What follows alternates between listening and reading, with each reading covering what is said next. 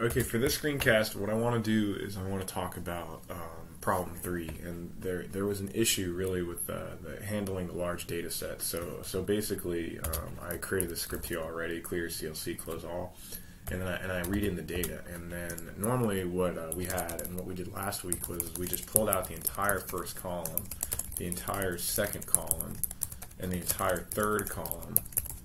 And then what we did is we said, okay, I'm going to loop through. I'm actually just going to do a plot 3 of X, Y, and Z. You don't need to loop through for this, and plot blue stars. And that should create a figure here of your blue stars.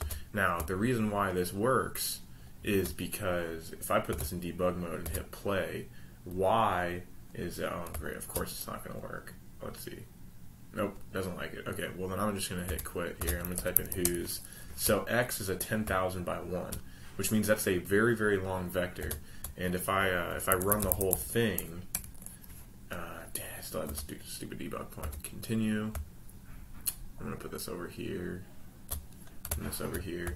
So again, if I type in whose, Z is again a 10,000 by 1. Now in the example we did in the class for 2D interpolation, we assumed that we had ZZ, which was an n by m matrix, and we don't have that. So what we need to do is we actually need to translate the problem into that form. So what I'm going to do is I'm going to open up the text file I sent you, all files here, X, Y, Z. So if you look at the x coordinate, the minimum x coordinate is negative 3.14, and then it increases monotonically until it hits 3.14, and then it goes negative again. Now if you look here at this line number, that's 100 lines, which means there's 100 data points between minus 3.14 and then 3.14. Now in this case, the data set I gave you is absolutely perfect. So it's every single increment from here to here was obviously created with the linspace command. But let's assume you got a data set that's not like that. So what I'm going to actually do is I'm going to call this long X, long Y, and long Z. And the reason why I do that is because these are kind of the long data sets that I'm going to get. So what I want to do is I want to cast problem into a mesh. So what I'm going to do is I'm going to look for how many data points are in X, right? So I'm going to say while, and I'm going to initialize X, let me call it something else. I'll call it X first, is just the just long X of 1. And then I'm going to initialize a counter, idx equals 1, and I'm going to say while X first, and then I need X second. I'm making this up on the fly, and this is why I was saying this is actually pretty tough. So I wanted to do this size for you because this is too hard. X second is long X of 2. So while X first is less than X second, keep going. And then what I'm going to do is I'm going to say idx equals idx plus 1. I'm going to say X first is long X of idx, and X first is long X of idx plus 1. And so if I run that, X second,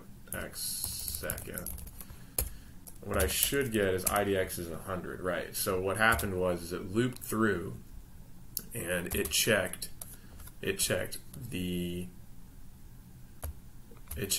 number, X first, and this number, and it said, okay, this number is less than that number. And then it checked this number and this number, and it said, okay, this number is less than that number. And it went on down, and finally it found out, hey, this number is not less than that number, so the system quit. So then using this IDX, I'm going to say, okay, our big X, not our long X, is actually long X from 1 to 100. And then I'm going to make, is this a column? Yeah, it's already a column. So there we go. So if I hit F5 here, if I type in whose, long X is a 10,000 by 1, but big X is just a 100 by 1. Now at this point we need to do the same thing for Y, but Y is a little bit more difficult, right? So if we look at Y is negative 3.14, and it's negative 3.14 the entire time that X is changing, and then at some point it changes to a different number. Now granted, again, I gave you the data set, it looks very nice, so x is obviously equal to y, but let's assume that you don't know that. So what you want to do is you actually want to just loop for idx equals 1 to length of long y, and then what you're going to do is I'm going to assume that y is 0's length of x, comma 1. If whoever gave you this data set, I'm just going to assume, hey, you at least know how many it is. And actually, let's just assume it's not. Let's make this really inefficient. So I'm actually just going to initialize it as I did before, long x of 1. Long y of 1. Okay, and then what we're going to do is we're going to check and say, okay, if, let's see, we want to check and see if this number here is different than this number here. So what I need is I need a y counter equals 1. And I'm going to say if y of y counter is not equal to y of long y of idx, I'm going to concatenate in a column y long y of idx, and then I'm going to increment my y counter equals y counter plus 1. Okay, so then basically, yeah, and it's going to give me crap because it y changes on every loop, but let's see if this works. So we should have whose, so yeah, there we go. So x is a 100 by 1, y is a 100 by 1. So if I type in y went from negative 3.14 to 3.14, x went from negative 3.14 to 3.14. So basically what's happening is I'm looping through the entire long y data set. So that's 10,000 data points.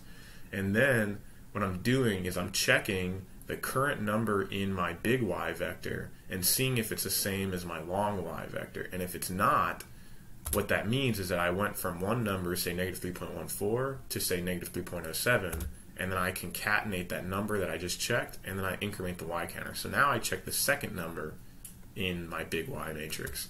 And so what we can do is we can actually step through this. So if you see Y is this negative 3.104, but now when I hit next, now Y is negative 3.1407. If I hit continue again, Y is still that, but when I hit step, now it's negative 3.0147. So then it goes through there, and we get the Y vector. So now we have our X and Y vectors. So now the question is, okay, how do we get our Z vector? So we know how long X is, right?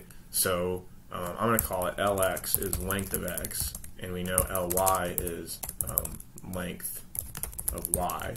So basically what I want to do is I want to do another loop where I loop through one length of long Z. And if you look at the data set, essentially what happens is these first numbers, the Y coordinate is the same and the X coordinate changes. So that means what you want to do is the first Lx numbers is the first row. So I'm going to make a matrix zeros, and I'm going to make it length of X, comma length, or I guess since I made those variables, Lx, comma Ly. And so we're going to loop through the whole thing, and then we're going to have a row counter is 1 and a column counter is 1. And I'm just going to step through here, and this is sort of inverting that last problem we did. So I'm going to say ZZ of row counter, comma, column counter equals long Z of IDX. Okay?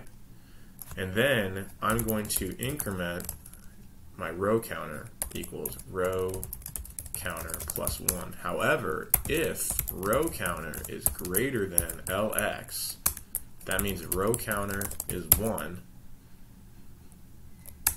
and column counter equals column counter plus 1.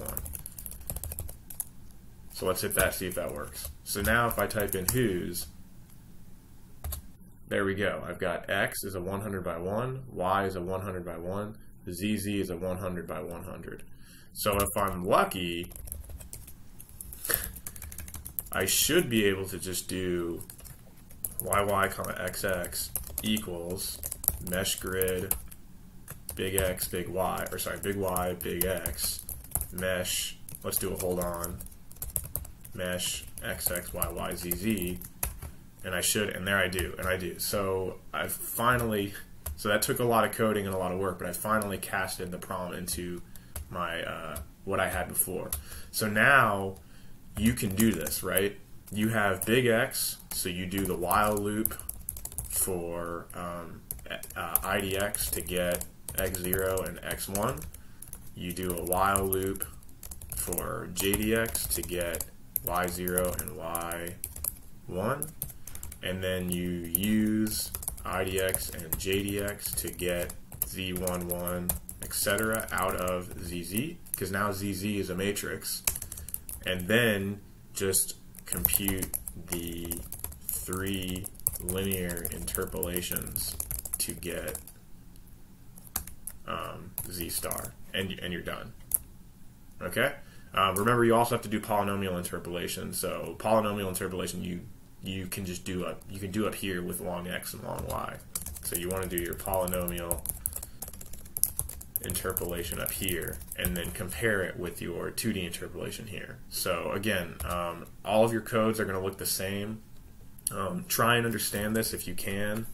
But basically here we looped through x to find, we looped through long x to get big X, and then we looped through long y to get big Y, and then we looped through long z to get zz, which is a matrix. So that was pretty tough, so I thought I'd just give it to you. And I guess we will call it a day. Good luck.